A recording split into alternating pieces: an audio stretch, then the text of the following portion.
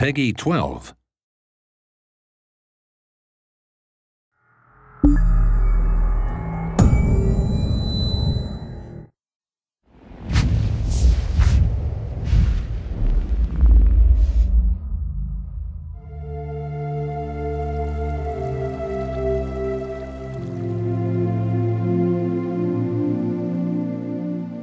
With the Elder Scrolls Online, we're bringing two different groups of players together. We got the Elder Scrolls crowd, which is used to great games like Skyrim and Oblivion and Morrowind and the older games. And then we have the MMO crowd, which is used to all the great MMOs from the last 15 years. We're bringing them all together into one great game, and we're really excited to tell you about it.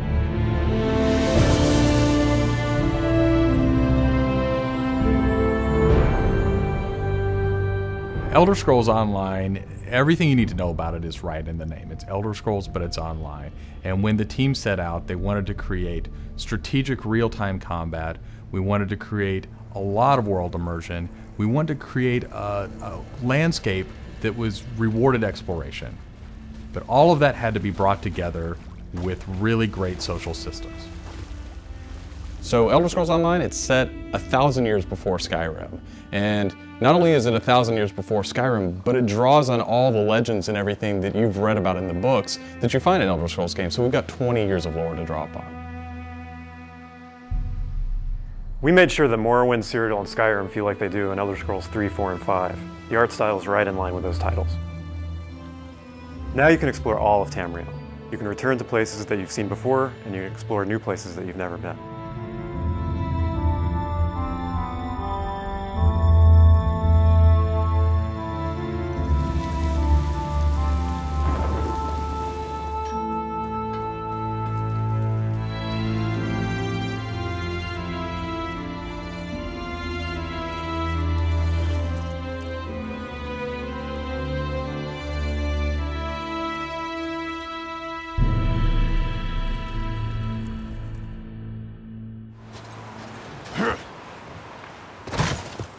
This is an Elder Scrolls combat system.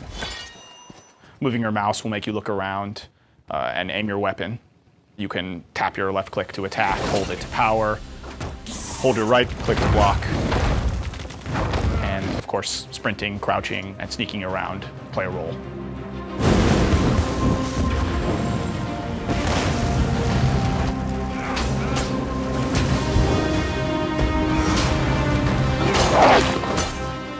All of our characters are designed so that hundreds of them can be on screen at one time. You're going to have lots of customization options to make your character look unique. You'll find Dwarven armors, Daedric armors, Elven armors, basically all the types of armor styles and customization options that you expect from an Elder Scrolls game and the Elder Scrolls lore. By far the worst experience of any online game is at its launch, when you're trying to find your friends, you can't find people, you create a character on one shard, and then you find out everyone else is on another shard, and you have to move. That experience is not good. So we are not going to have shards. We have a technology we call Mega Server, where all players are on one server. So all your friends are right there, you just create a character, you click play, and you go. The game is smart about where to put you. It puts you in game spaces with your friends, with your guildmates. It's a way to be connected with everyone, and the game figures out where to put you. So with Elder Scrolls Online, one of the big things is that you'll be able to get together with your friends and overcome obstacles. So things like public dungeons, heroic dungeons, but most importantly, when you participate with your friends or even just with strangers, you're not competing for resources. You're all working together to overcome something, and you get equal credit for that. As a player, you're able to start off by picking one of 9 races. You'll be able to pick a class, so that's just the start though. From there, all of the choices you make with quests, all of the choices you make in which abilities you choose, which weapons you use, which armor you use, really help make your character stand out in the world. The basis for the customization system in Elder Scrolls Online is that you can use whatever weapon or armor type you actually want to use. You can play as a heavy armor character who's a tank, with bow, or you can play as a mage who uses a two-handed weapon, or you can play as a sneaky guy who runs around healing people. Sort of the combination that you selected out of what armor type you use, what weapon type you use, and what class you use really creates a unique character experience for you.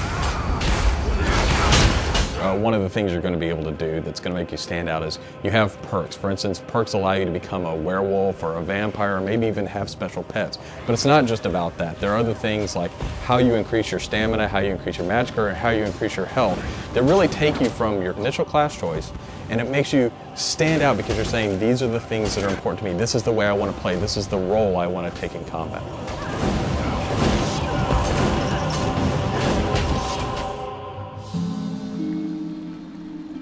Questing in Elder Scrolls Online was built around a pretty simple concept, and that was that we wanted the player to explore.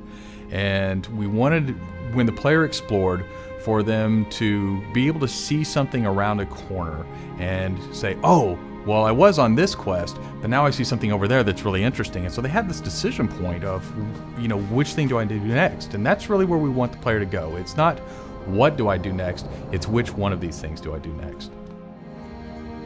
The way a player finds quests in our game is really through exploration. As they wander around the world, we have an on-screen compass, and that really points out the areas of opportunity or points of interest to the player. When the player finds a point of interest in the world, this is really where all of our story content is. And they're an opportunity for the player to make a change in the world. And a really good example of that is there's a werewolf invasion. When the player gets there, they fend off the werewolf invasion, they save the town, and every time you come back to that village, you'll be remembered and thanked by the villagers. The werewolves will be gone just like you would have in Oblivion as the hero of Clutch. Once you hit level 50, that's really where the game opens up. At this point, you're going into Cyrodiil to PvP, or you're deciding you want to go on a heroic raid with your guild and your friends, or maybe you might go into an adventure zone, which is our way of getting you into a zone where you can play solo, you can play with a small group, or you can play with a really large group to overcome obstacles.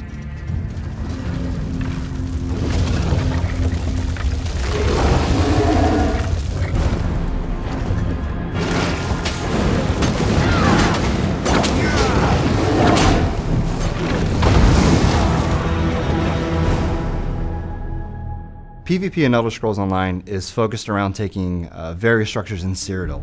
If you remember Cyrodiil from Oblivion, the space is very large, and that's a perfect setting for having three alliances fight each other.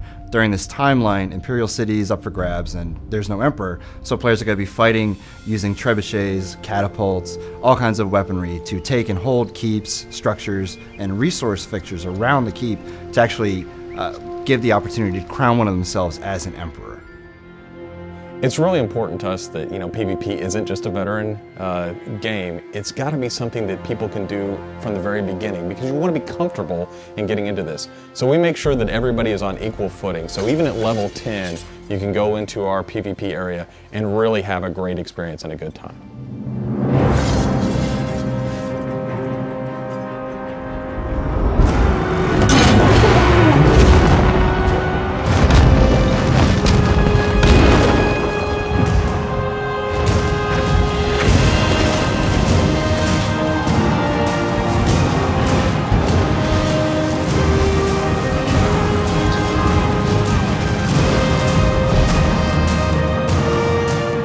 With a game the size of the Elder Scrolls Online, it's really hard in one demo, one presentation, one video to list everything about the game.